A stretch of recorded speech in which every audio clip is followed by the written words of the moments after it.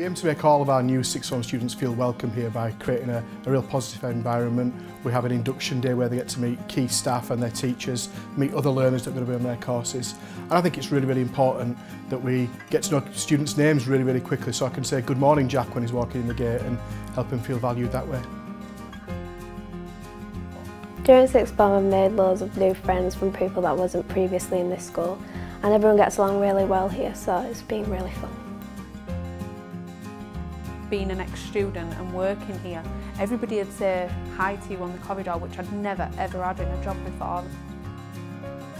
Teachers make you feel welcome firstly during induction day, and this is when they get to introduce themselves. Even as they're introducing the subjects to you, you get to know them as people, because you don't exactly have a lesson. It's more of an introductory lesson between you and them.